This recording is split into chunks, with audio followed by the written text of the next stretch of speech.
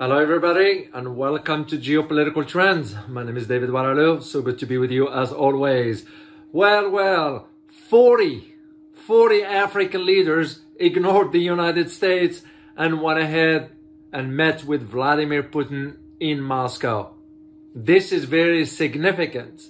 In this video, I am going to share with you my assessments about this shifting in global order, because that is a sign for that, which is happening before our own eyes, and provide you insights as to what it means for the big picture. But before I do this, like always, I like to thank the channel members, and I like thank you subscribers. And if this is your first time, please subscribe and smash the notification button so you will be notified every time I upload a new video. And I can thank you all for your continued support. Let's dive into this. Well, interesting enough is that Russian President Putin welcomes 40 African leaders at Moscow conference. And here is the kicker, with the promise. You know what President Putin promised them? He's promised them money, nuclear power, arms, and free grain. Yes, that's what they're gonna get. So it's called the Russia-Africa in a multipolar world. That is the name of the conference. Which basically, what are we talking about? Global South is ignoring Washington, D.C. and its endless conflicts and wars. And rightly so. So I'm going to provide you some sort of a background to put things in perspective, so you'll have a clear idea of what this is all about. Well, here's the thing. What's interesting about this is that the meeting that took place, it was during the same time that the Chinese President Xi, is visiting his friend, President Putin, for 3 days.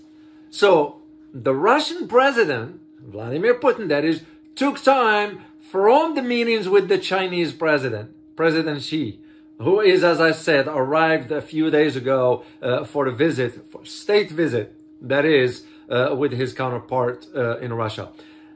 And the reason the Russian president took time, because he wanted to speak to African lawmakers, as I said, from over 40 African countries. That's what he wants to talk to them about, you know, and offer them promise of economic and military aid.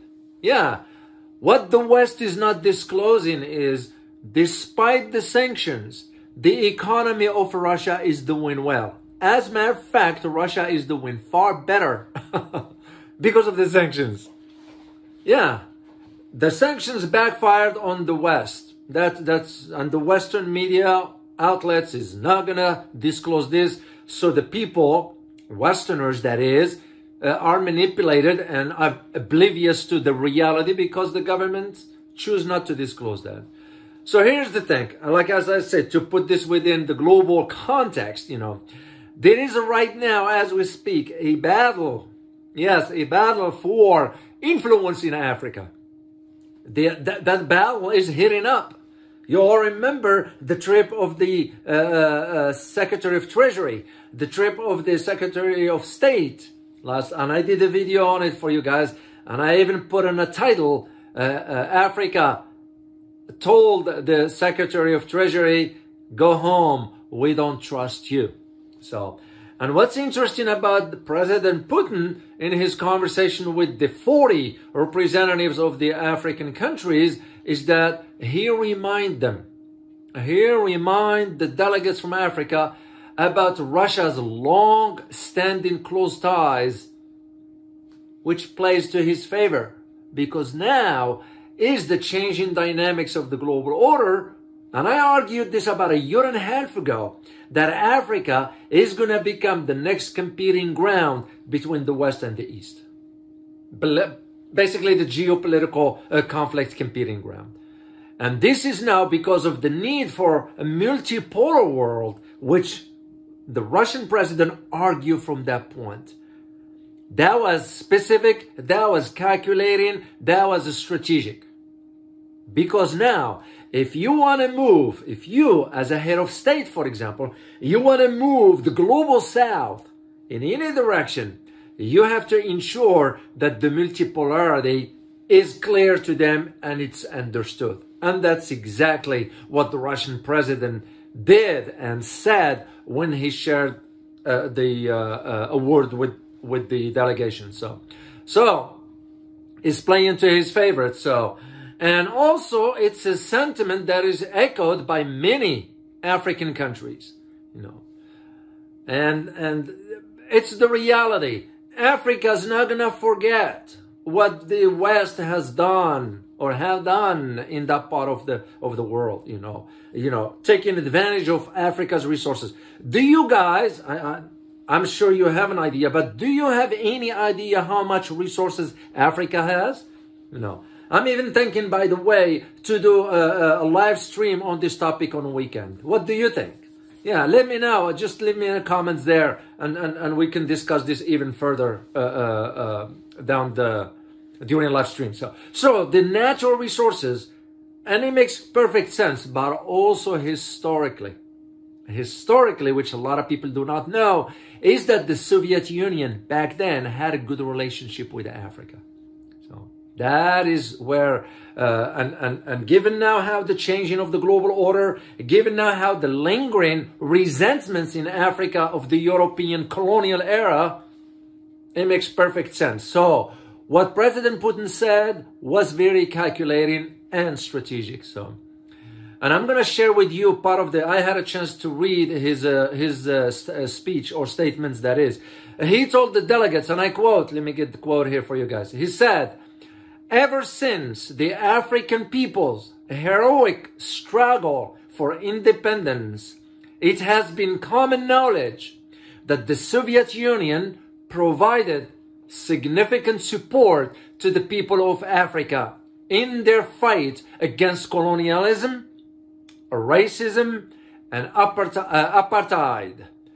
How it helped many African countries to gain and protect their sovereignty, and consistently supported them in building their statehood, strengthening defense capabilities, laying the foundation of their national economies and workforce training." End of quote.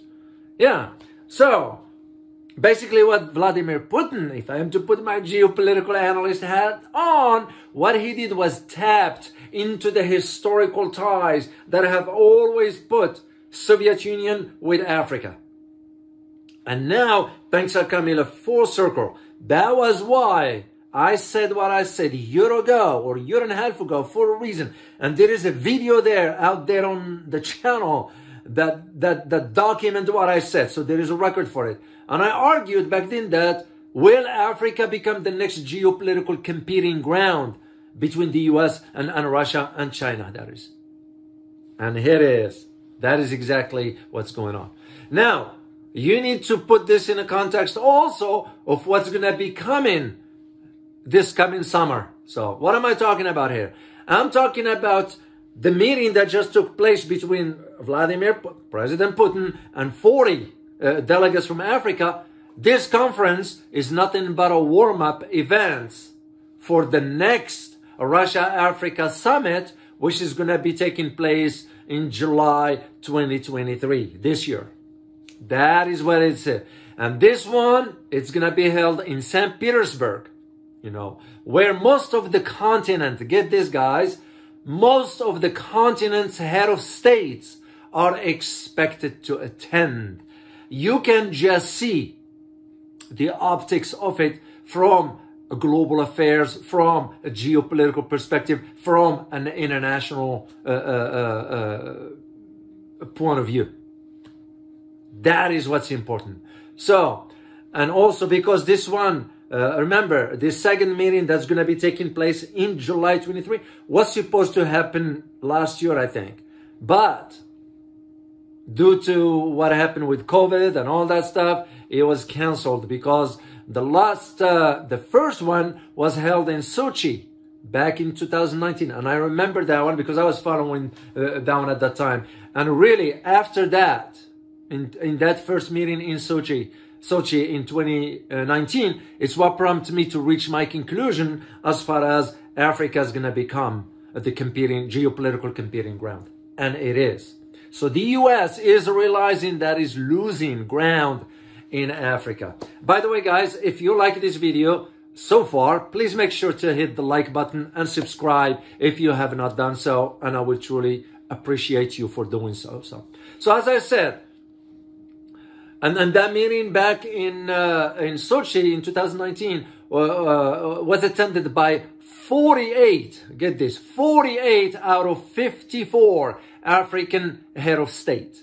So, and this is where I see this is coming. Now, here is the big picture. And again, I'm going to provide you just brief analysis. And like I said earlier, if you like this and you would like me to extend on it even further, and I happen to know a little bit about, please just leave me some comments there, and we can further this conversation during a live stream this coming weekend. And I'm open always to your suggestions as far as topics. So here's the big picture.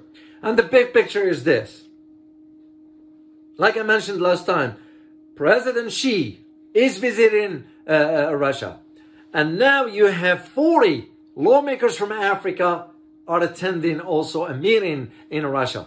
So the big picture of all this tells you that the global south is moving eastward. The whole Africa is pivoting east. It's no different than what just happened in the Middle East, with now Saudi Arabia sort of is going to be trading in the Chinese currency. That's a sign for pivoting east, and that's where the trend is headed. Soon you will be hearing some countries in the Gulf are doing the same. So this is no different here. But there is another event that mark all this within the big picture, As 40 lawmakers from Africa meeting with the Russian presidents, it marks the 20th anniversary of the US-led invasion of Iraq. And we all know how disastrous that was, Well, what's interesting, and I had a chance to read an article, by the way, that was released, not an article, it was a statement that was released by the Chinese Foreign Ministry. It was a very poignant. I'm telling you guys, as an analyst, I'm seeing that China is taking off the gloves. It's realistic. I'm not laughing out of laughing, but it's realistic. It's time also for you to confirm that the world is shifting from a unipolar to a multipolar order.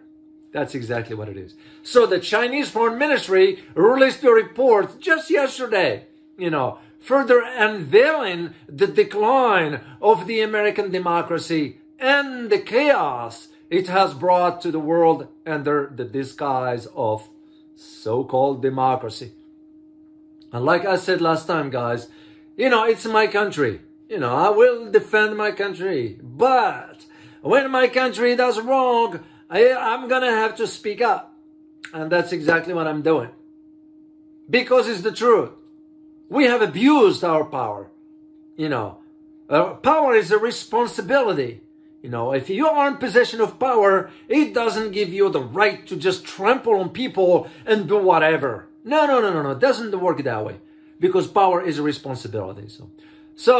And here is what I found very funny, because I read some other feedback about that statement from the Chinese Foreign Ministry. Some analysts from both sides of the Atlantic, right here in the US and over in Europe, called the report, along with an increasing number of developing countries growing discontent over US hegemony, they consider that as a slap in the face for the US.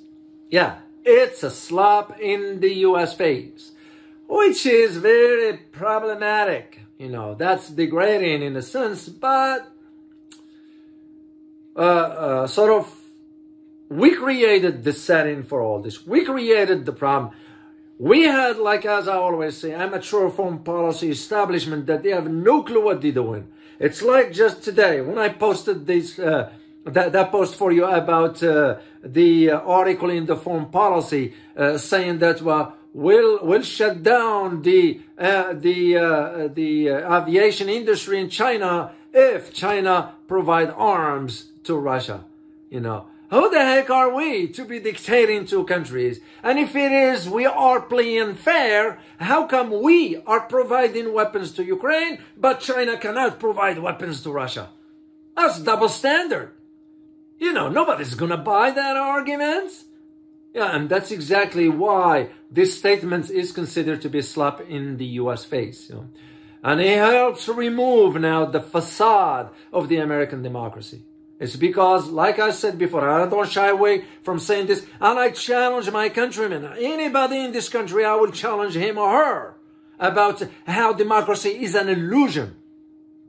Even that American dream, what dream are we talking about? When people are suffering, you know, they're suffering quietly. You know, some of us were lucky enough to have an understanding of really how corrupted the system is and how things are. So we are, and I speak for myself here, I don't speak for others. I'm taking preventative measures, financially, economically, health-wise, you name it. Why? Because I'm aware of what's going on. And this is also where I see my responsibility, sharing the knowledge with you. You know, if I am to sit on that knowledge, as I always say, what's the point?